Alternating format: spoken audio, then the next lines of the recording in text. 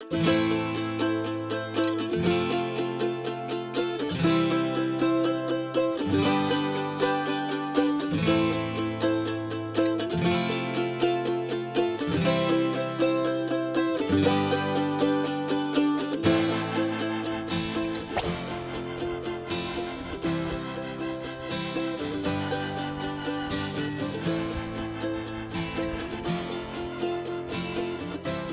friends.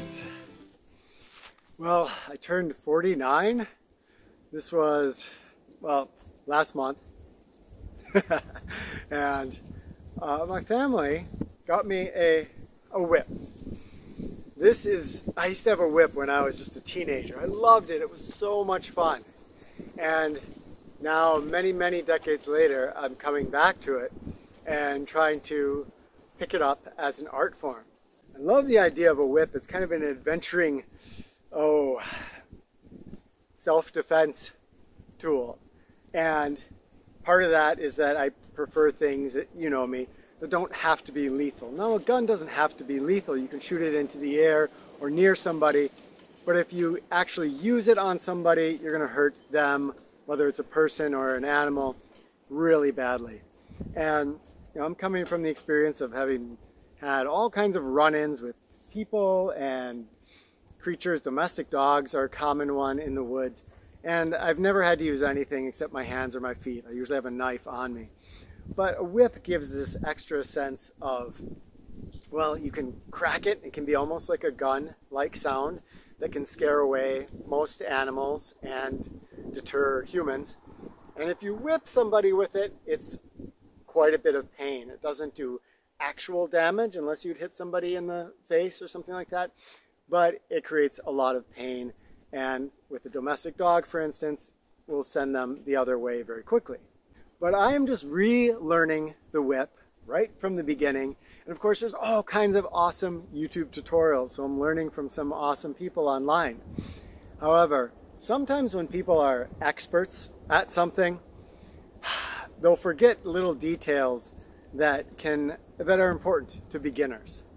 So I thought maybe once in a while I'll sprinkle in a whip tutorial that shows you what I've been learning. And one of the biggest fantasies for me is being able to throw your whip out to wrap something and climb up a hill or wrap it around somebody's feet or whatever it's going to be. So I have been practicing trying to get down this ability to whip out and catch something, especially to be able to haul yourself up a hill, is the basic idea that I've had. I wanted to show you what I've learned in case you happen to be interested in whips as well, or you have a whip, or you want to try to do this and you haven't quite been able to get it. There's a little trick to it that might be the reason why. First off is what you're going to try to wrap. So I have a little maple here, and the maple has relatively smooth bark. Now this isn't as smooth as, say, a hickory. That hickory has really smooth bark, and it's very difficult to wrap and catch a hickory. And I feel this, it's a little more sandpapery. That's going to be easier. But to start out learning, if you choose a tree like our ironwood, this has really rough bark that will catch the leather of your whip and hold it. When I wrap, I'm going to use a pretty wide angle of attack. So my arm's going to go out and around. Of course, you know, if you've used a whip before, it's going to have a natural fall in this direction. In that fall, I like to have my thumb right on top there, holding it kind of by the ball, thumb on top, and wide, whoops, a wide whip out and around. Here it is from this side, wide.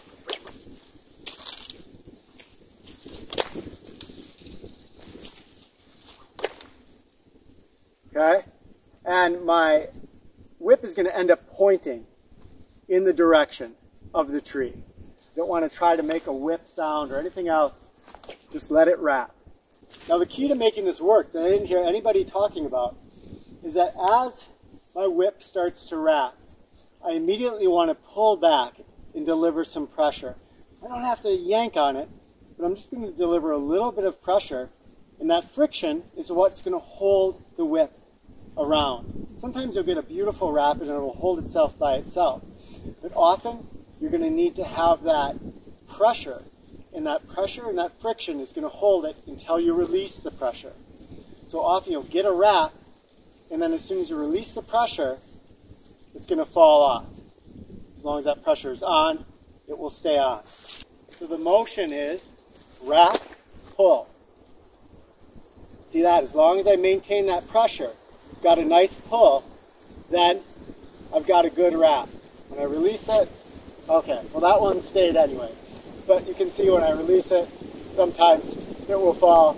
The Indiana Jones, flip it up and down and try to get it loose, usually doesn't work if you have a friction-based wrap. In other words, if you're using a rough substrate like the ironwood that has a lot of friction that's going to hold on to the leather of your whip. So your motion is wide, wrap, pull. Wide and side, that's another way to think of it. Kind of a side arm. Wide and side, wrap, pull. There, I wrapped, had a nice wrap, but I didn't pull in time.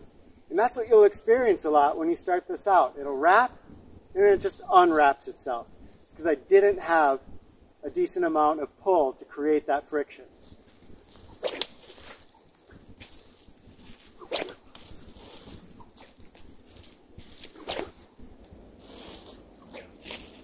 So you can see there, I can hold it, and then when I release, it comes right off.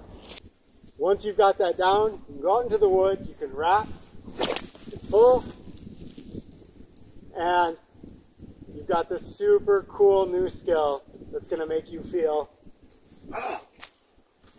kind of awesome.